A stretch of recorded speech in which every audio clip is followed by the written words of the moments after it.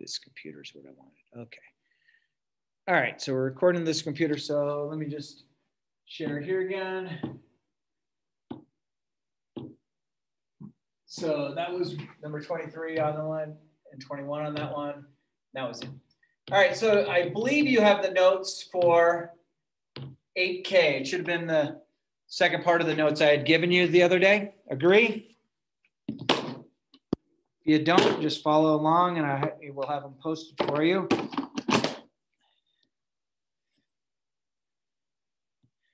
My phone had stuff on it.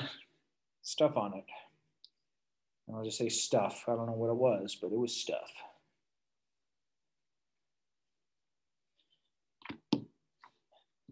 All right, so hang on. Before I go there, I'm going to go here. I just want to make sure we're all set. I'm going to share this screen.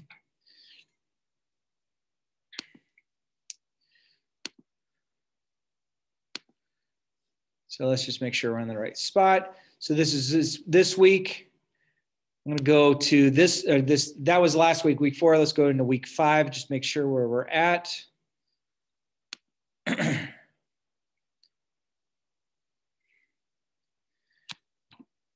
Week 5, it looks like we have K that will be assigned tonight. L, we will do in class. So if you don't have it, you can print that off if you wanted to, or you can just write down problems you have questions about. And then we'll have the quiz on Thursday or Friday, depending upon what cohort, but there'll be a video. I'll give you the notes for Trig A, and then I'll also give you the notes for Trig B, because that'd be on Monday. So we'll take care of both of those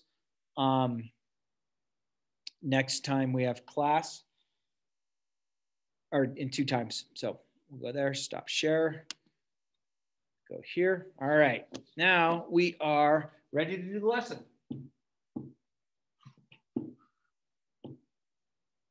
I hope you all had a nice weekend.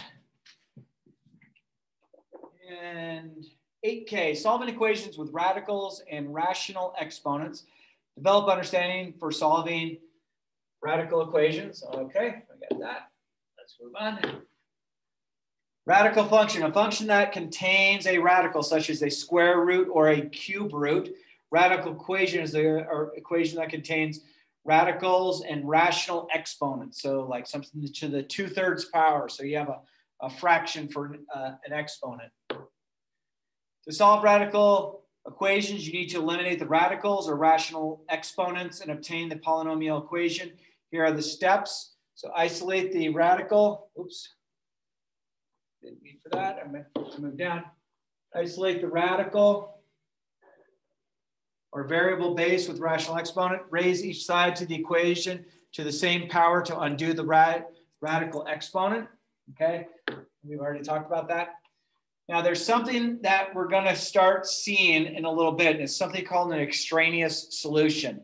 It's a solution that if we plug it back into the original, it doesn't work. So it's from time to time takes place. So let's go ahead and start solving this problem. Let's see. All I have to do here is maybe add 4 to both sides. So I'd get 3rd root of x is equal to 4. I would have to raise both sides to the 3rd power. So I'm going to get x equals 4 to the 3rd. 4 to the 3rd is 4 times 4 times 4, which is 64. And all you really need to do now is, this answer seems great, but make sure it works. The 3rd root of 64 is 4. Is 4 minus 4 equal to 0? Yes. So our solution works. So you want to start double checking these, because we're going to get to a point where some of them might not work. Sometimes you might get 2 solutions. One of the solutions will work, one of them won't work. But it's a matter of doing that last step, of plug it back in to make sure it works. Problem number 2, I'm going to get the x alone, so I'll divide each side. So that becomes 125. I'm then going to raise each side to the reciprocal of 2 over 3, which is, or 3 over 2, which is 2 over 3. So x equals, the 3rd root of 125 is 5. 5 squared is 25. That answer seems fantastic. Double check to see if that answer works. 25 to the 3 over 2. Well, the square root of 25 is 5. 5 to the 3rd is 125. 125 times 2 is 250. So our answer does work. So again, I was just double checking my solutions. because sometimes the answer we get is called an extraneous solution and it doesn't work. Okay, once you plug it back in. And we are just fortunate that we had 2 that worked on our first couple. All right, next solution, our next problem. I'm going to subtract 12 from both sides first. So I'm going to get root 4x minus 7 is equal to negative 7. We're going to square both sides. Square both sides. So I get 4x minus 7 equals negative 7 squared. Quantity squared is positive 49. Add 7, add 7. So 4x is equal to 56. Divide by 4, divide by 4. X equals 14. Why am I saying 16? Because I can't do math. 14. Okay, that seems like an awesome answer. But I want to take this 14, I want to plug it back in here. So I'm going to get 4 times 14, which is 56. 56 minus 7 is under the radical plus 12. I want to know if that's going to be equal to 5. 56 minus 7 is 49. Plus 12 is equal to 5. Square root of 49 is 7. Is 7 plus 12 equal to 5? No. This has no solution to the answer because the 14 didn't work. Okay, that one just had one answer that we had to test. This one has no solution. If we had tried to graph this on Desmos where I had the left side as y1 and the right side as y2, these would be 2 graphs that wouldn't cross. So this 14 is called an extraneous solution. It does not work. Does that make sense, my friends? And that says n/s for no solution. Some people like to put empty set, the 0 with the diagonal slash through it. Your choice what you want to do. Next problem. What we want to do on this kind of problem is, being I have a radical on the same side, I'm going to move one of them to the other side. I'm going to add this to the other side. So I'm going to get 2 root x over here. I'm going to go ahead and square this side. And I'm going to square this side. Notice I grouped the 2 in there. So this side, it just falls out to be 3x plus 2. But this side comes out to 4x. The reason that works is the 2 goes there and there. And then go ahead and solve it. So subtract 3x. So I'm going to get 2 is equal to x. So x equals 2. Seems like a wonderful answer to have. But let's see if it works. I'm going to take this 2, plug it in. 3 times 2, that's 6. 6 plus 2 is root 8. And then minus 2 root 2. Well, I know that root 8 is the same thing as 2 root 2. So 2 root 2 minus 2 root 2 is 0. So that solution does indeed work. But my friends, I can't emphasize enough. Check for extraneous solutions. Just because the problem is easy, does not mean that your solutions will always work. So double check them, take those, plug them back in, make sure they're good. May I move on, my friends?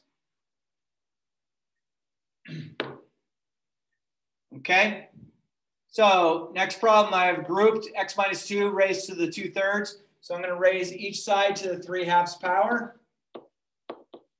So then I get x minus 2 on the left side. The square root, because that would be square root. Square root of 25 is 5. 5 to the 3rd is 125. Add 2 to both sides. So I get x equals 127. I love that answer. Let's make sure it works. Let's take 127, plug it back in for x. So 127 minus 2 is 125. 125 to the 2/3 power. That says 3rd root of 125 is 5. 5 squared is equal to 25. That works. This answer is fine. It is not an extraneous solution. Problem number 6. I'm going to divide both sides by 3 first. Those cancel, so I get n plus 4 raised to the 3/2 power. 3 goes into 192. What is that? 6 times and 6, that's 12, so 64. So what I'm going to do is I'm going to raise both sides to the 2/3 power. Okay, those cancel out, so I get n plus 4. Okay, so the 3rd root of 64 is 8. 8 squared is 64. 3rd root of 64 is 4. 3rd root of 64 is 4. 4 squared is 16. subtract 4 from both sides, so I get to 12. Again, I really like that answer. Let's double check to make sure it works. N plus 4 is 16. So I get 16 to the 3/2 power. So that's the square root of 16, which is 4. 4 to the third is 64. So 3 times 64 is 3 times 64, 192. It works. So that is our answer. It is not an extraneous solution.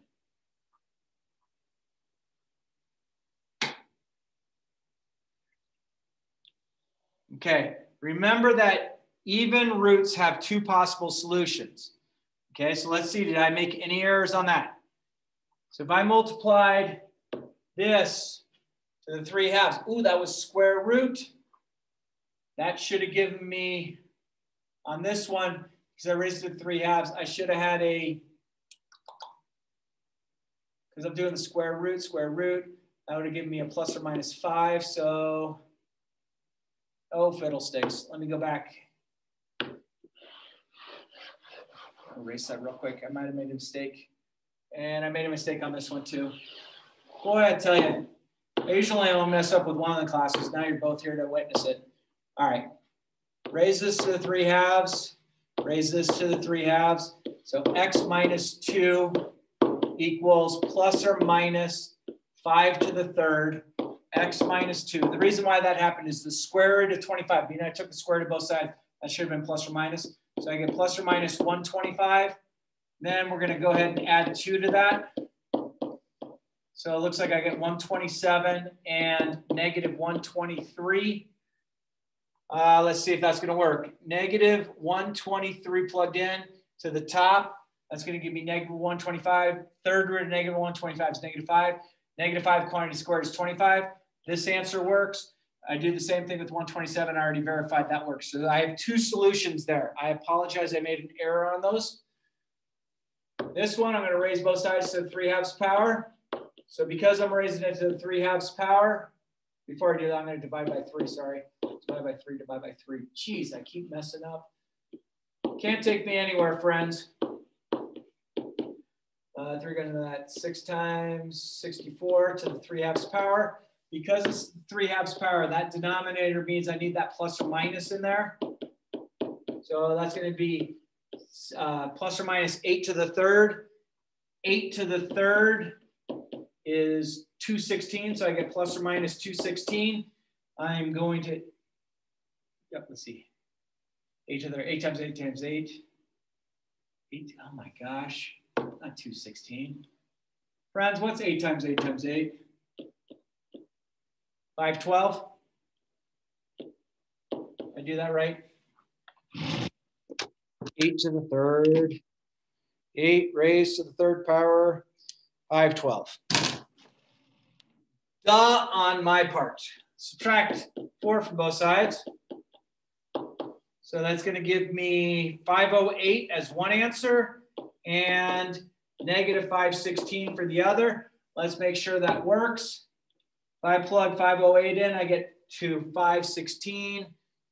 That works. If I do the negative, ooh, this answer does not work if I plug it in here. The reason it doesn't work is this becomes 3 times negative 516 plus 4 is negative 512 to the 3/2 power. So that means square root of a negative, that's I. So this does not work. 508 is our only answer that works. Woo, Nelly, crazy one. All right, how much more do I got? Holy cow, I had that many more? Okay, so I got, all right, uh-oh. All right, let's see if we can work it. I have to square both sides, so I'm going to put this in parentheses, square both sides.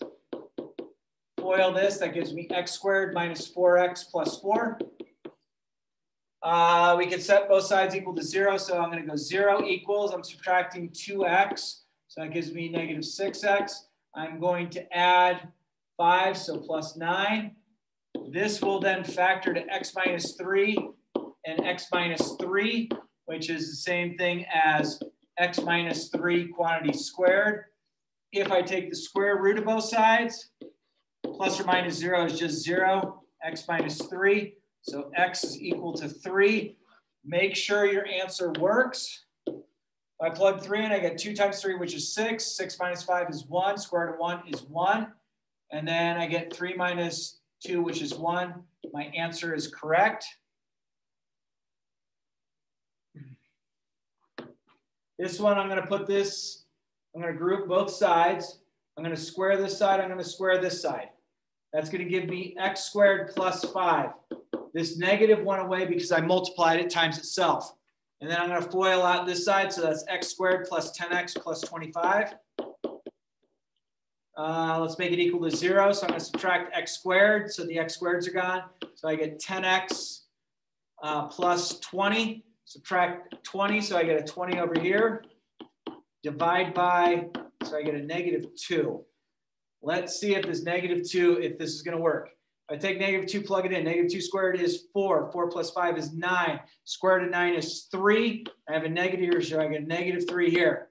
If I plug negative 2 in here, I get negative 2 plus 5, which is 3.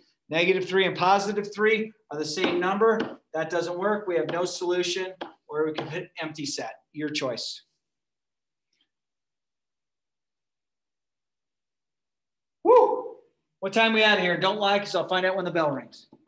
54. Dude, I got time? How in the heck do I have time? Because you're going a million miles an hour, stirrup. Okay, sorry. All right, use the intersect feature on the graphic calculator to solve the following equation. Okay, so let me write these down real quick. And then because I have the Chromebooks in here, we'll be allowed to use the graphing calculator, or we'll be able to use Desmos. And I'm gonna kind of guide you to Desmos. My friends, Desmos is a free app that you can get. It's DESMOS. You can get it for your phone if you want. It'd be about the only time I would allow you to use your phone on something. Yes, I understand you have PhotoMath you could have on there, but let's say that you don't have PhotoMath. But let's take a look. I'm going to go to desmos.com. I know I'm not showing it yet.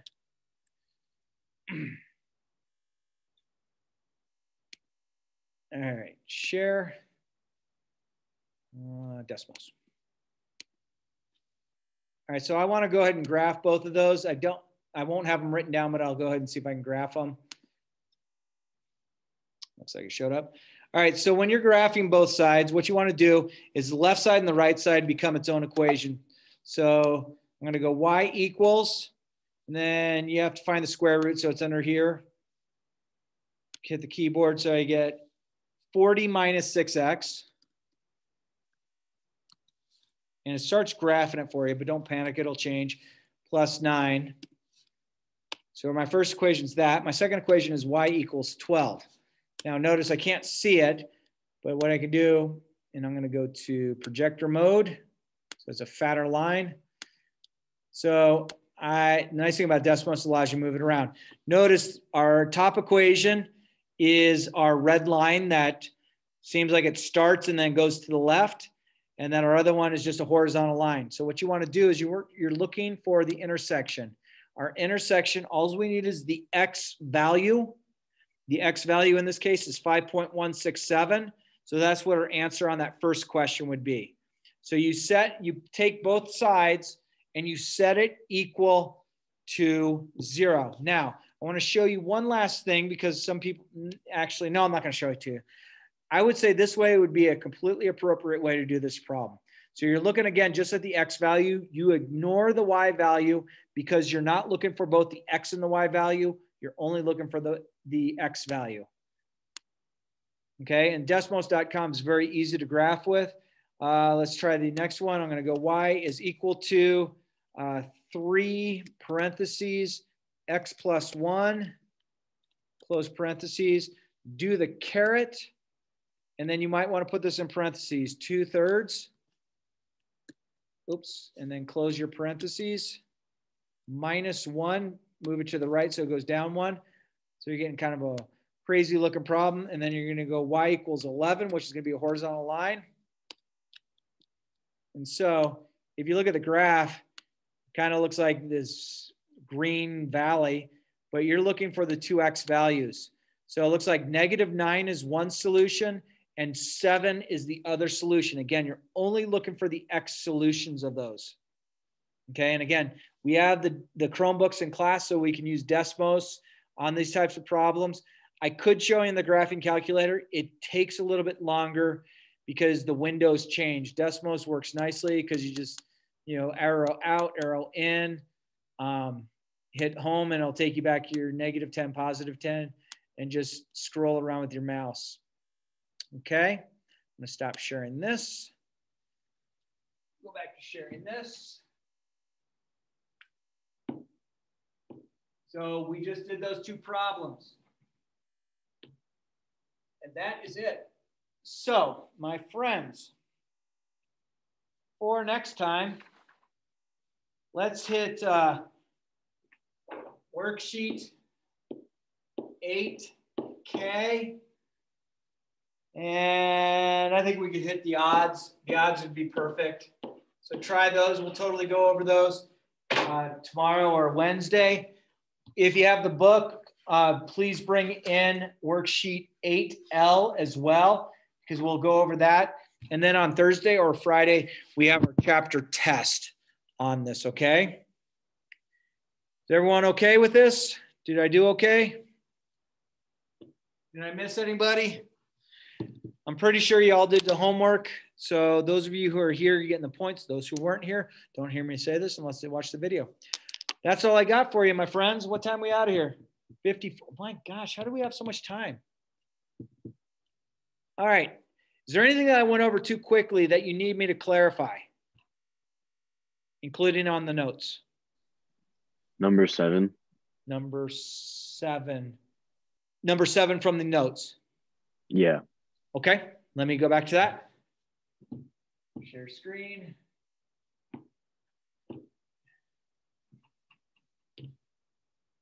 Okay, so number 7. Can I clear it? Is it okay to just clear it?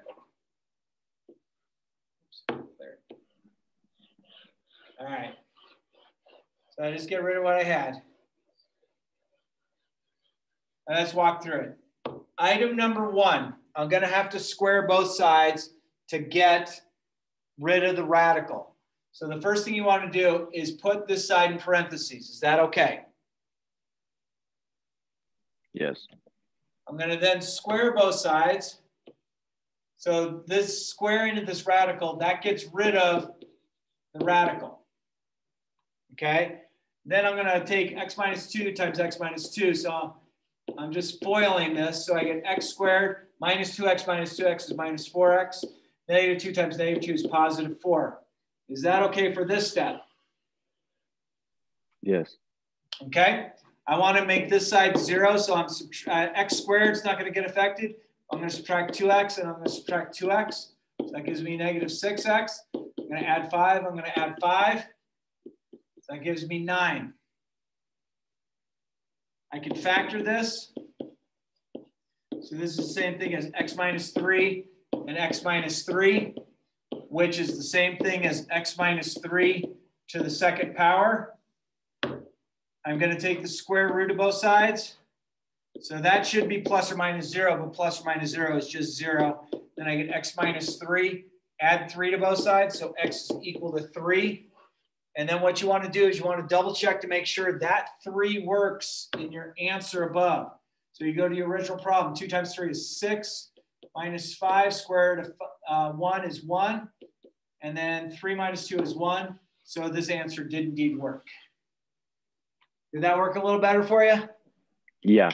I just need you to go a little slower now. I got it. You got it. Is there any others that any of you need me to see?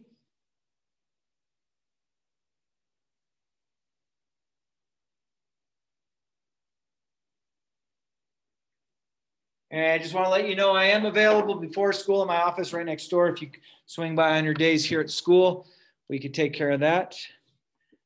Well, we could take care of any of that. Everyone's good? Everyone happy?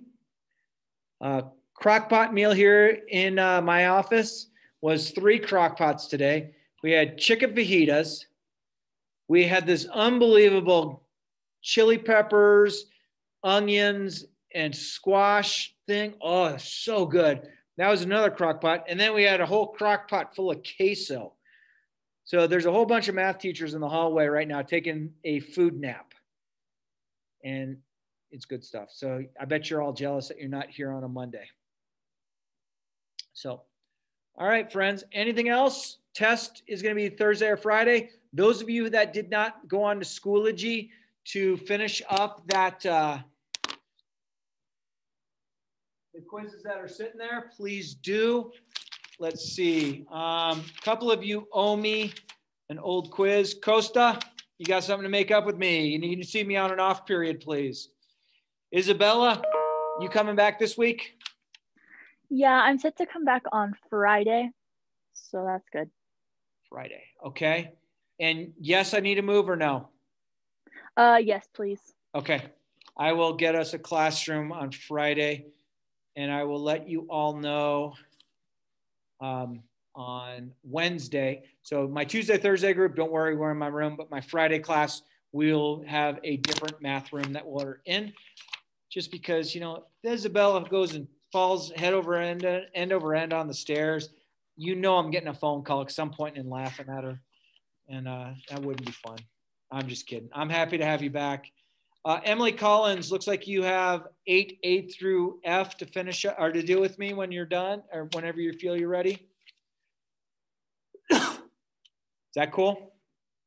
Emily Collins, you here? Yes, that's cool. All right, cool. So those of you who need to make it up, you know, let's try and get it done this week. If you need to go to next week, I'm totally fine with it. Okay.